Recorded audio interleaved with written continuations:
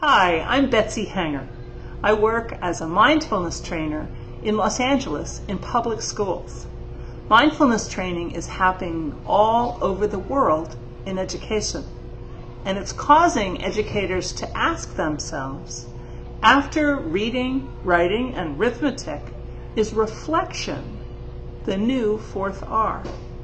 This important new movement in urban education is providing students and teachers with the skills to reflect and to improve their ability to be attentive to one another. We're always asking our students to focus, to pay attention, but we haven't understood the need to train this skill in our students. Using the language of mindfulness, we can move from chiding our students to leading our students. Using this skill together reduces everyone's stress. It can build a much healthier learning community. This presentation asks 4 questions. What is mindfulness? Who does mindfulness help? What is the curriculum?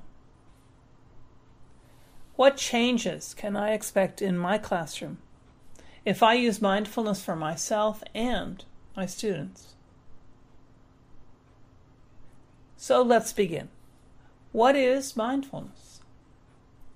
Mindfulness is a way of paying attention on purpose to your present moment experience. We notice our experiences, thoughts, and emotions without reacting. Mindfulness training helps students to choose responses that improve their attention, learning, empathy for others, emotional self-control, and conflict resolution. Mindfulness is at the core of social-emotional learning. Here's what a class looks like when students have learned the core practice of noticing their experience from moment to moment while sitting in their classroom. Students learn best by experimenting with mindfulness, so we encourage them to practice at home by reminding them through the Edmodo website. Every lesson, 20 in all, has an Edmodo badge associated with it. So here's the first lesson. You might want to follow along as you're viewing this presentation. I'll use the same language with you that I use with the students. Let's begin by getting into your mindful body. This means to sit comfortably, having your feet on the floor, and sit up so that you feel awake and tall. Place your hands on your legs so that your hands can feel your legs and your legs can feel your hands. Now close your eyes gently or let them rest, looking down. I'm going to ring a chime now.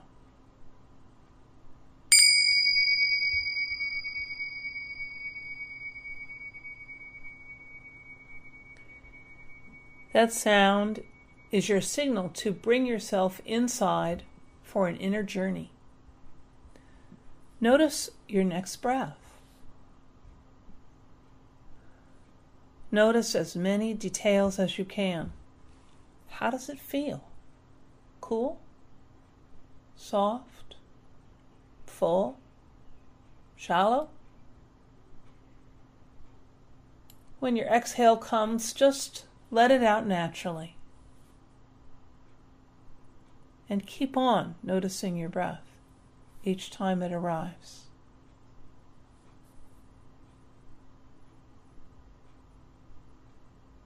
Now I want you to open your ears while you keep your eyes closed. Notice whatever you can outside. If you start to label it good sound or bad sound or noisy, just notice that you've made that label and go back to letting the sound into your ears. Now bring your attention into this room. What can you hear while you sit here breathing and listening?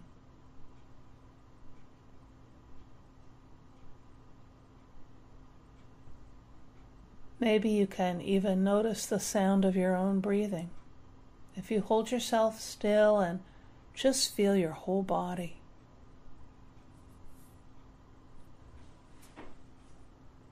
So let's take one more mindful breath together and keep listening.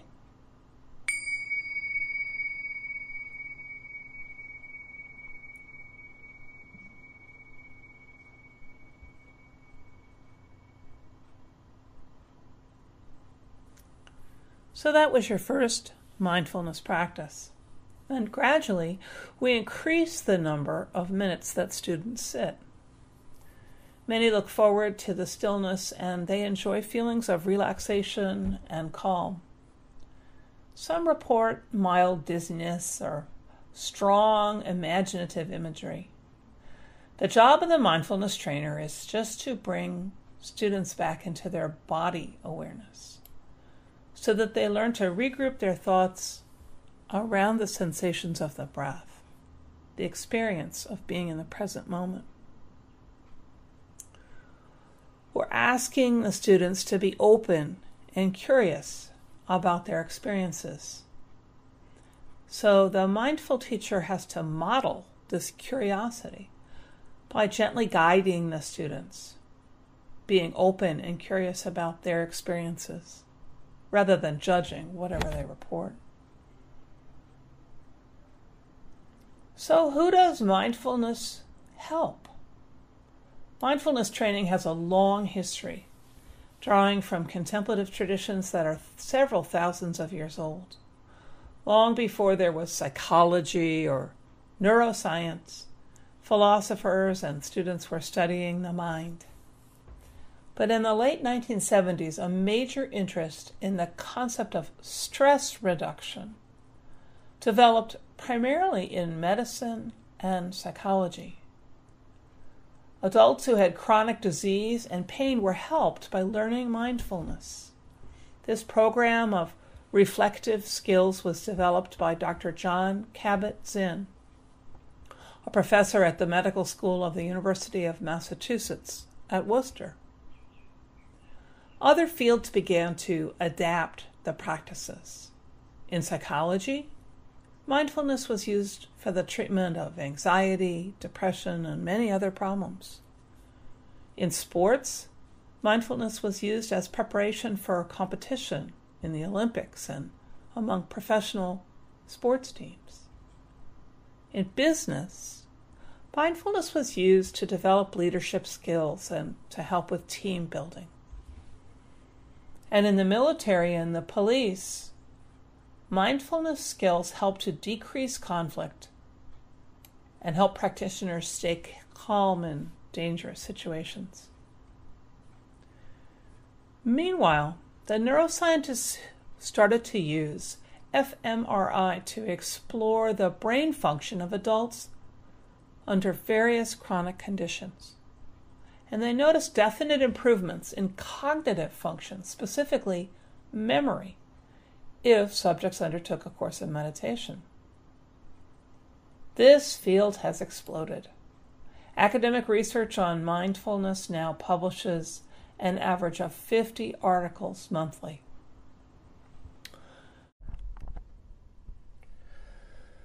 The research on mindfulness with children is still evolving and ongoing.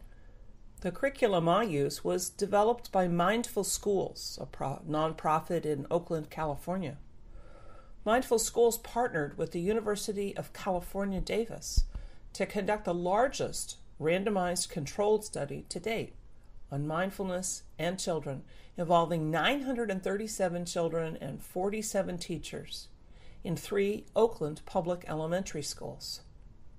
The graph you see shows the change in children's behavior scored on a teacher-rated scale, courtesy of Kinder Associates, LLC, Wellness Works in School.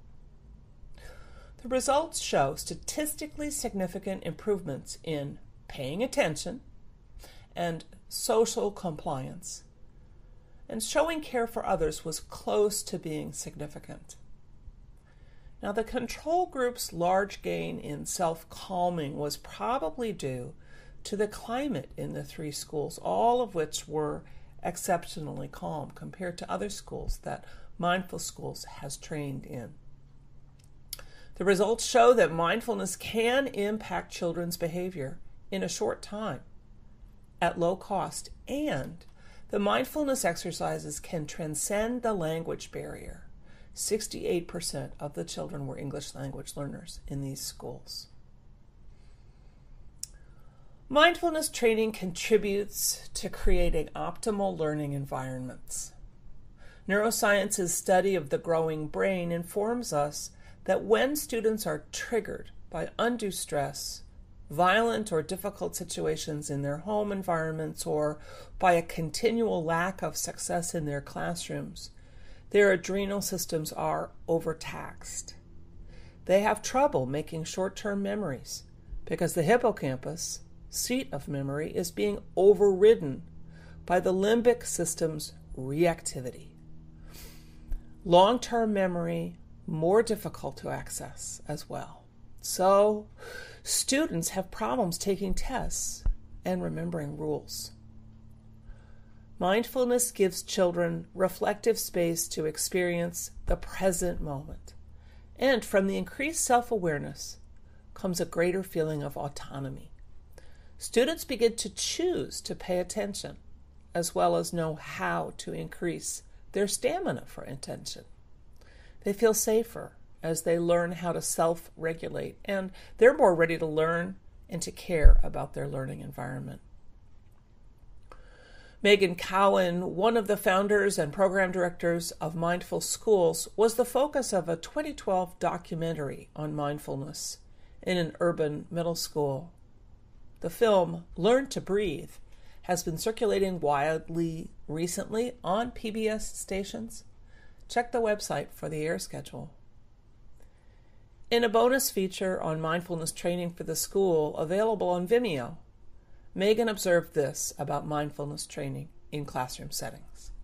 Mindfulness is useful for schools because it addresses a wide range of issues that aren't traditionally addressed through pure academic learning.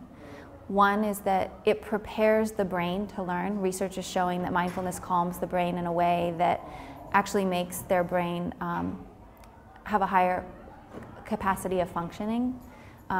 So one thing is just preparing the brain to learn, so being prepared for academics. And the other thing is that it's addressing the social emotional side of learning and the social emotional side of life. And I really believe that it's important to nurture the social emotional side and the academic side in school.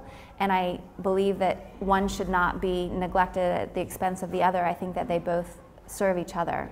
Mindfulness creates more self-awareness so that you notice how you feel in different situations, so that when you are doing something that's harmful to yourself or to someone else, you recognize that feeling, and it's more likely that you'll stop doing it. When I'm in the classroom and I see kids gaining this skill, I often see this trajectory, these two different trajectories. You have a first grader who is being sent to the office regularly because they can't pay attention. And because they can't pay attention, they're poking their neighbor, they're crawling under their desk, or they're asking to go to the bathroom. And you give them a skill that helps them focus and helps them maintain more autonomous control over their body and over their attention. And then you're setting this different trajectory. They're no longer being sent to the office, they're in the class and they're getting educated, and both of those options lead to different places.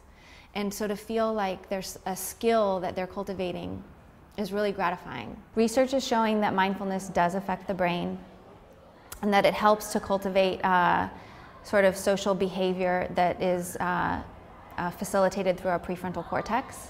And so mindfulness is increasing things like self-regulation and bodily regulation, fear modulation,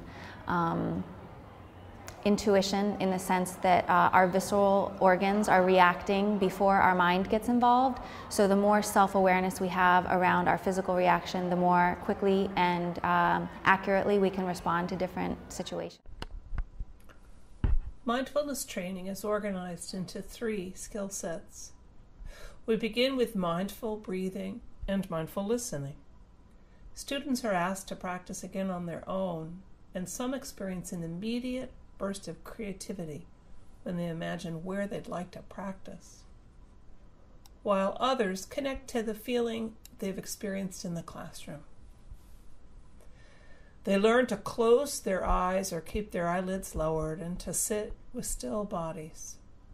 They're coached to stay alert to each inhale and anchor themselves in body sensations. Some find it easy to concentrate. I don't think it's hard to focus on my breath. While you're looking at this journal page, you might try noticing your next breath also. But some students notice right away that their thoughts are moving very fast and keep shifting their focus away from their body senses. These are students who might be labeled as having attention deficits, but their research shows their self-regulation improves the most with mindfulness training. After a few lessons in mindfulness, many students begin to look forward to effects like these. This student is autistic and loved connecting to his breath in his lungs. His participation in class shut up during the course. After a few weeks, most students begin to be ready for the next level of training, noting our thoughts. Metacognition is the ability to notice our thinking, and it's a key ingredient in executive function, a major skill set in academic success. We train the students to notice the shift of their focus away from breathing and to guide themselves gently back to feeling their breath in the present moment. This gentle reminder to ourselves is mindfulness, and we connect the practice of mindfulness to kindness for ourselves and others. Students take quickly to the practice of sending one another kind thoughts, wishes for health, happiness, and calm. This ritual closes every lesson, and some teachers will use it in very creative ways. This 5th grade class created an entire bulletin board of symbols for the generous acts that others had given them. The board was a continuous reminder of why we were developing our mindfulness. The 3rd skill set is mindfulness of emotion. Mindfulness practices seek not to change our emotional states, but to regard them as passing clouds, strong winds, but nevertheless just part of the landscape. The openness to whatever emotions and moods students bring to practice allows them a lot of freedom to explore how they're feeling safely. Mindfulness training can be a kind of universal mental health available to everyone in the class. Students are encouraged to explore difficult emotions. And some begin to have powerful effects of healing. This student noted that the skills she learned helped her get through the year, and she's continuing to practice. Students are taught to pause with patience for themselves and others. Soon they take this skill into their world and are eager to report back how it's going. They learn to apply the skills that they've learned by practicing for short periods, 2 or 3 minutes of quiet, until the practice is easy for them. They see themselves being able to use these skills to observe others with compassion and to be better citizens on the playground and in their neighborhoods. Students are under so many pressures these days.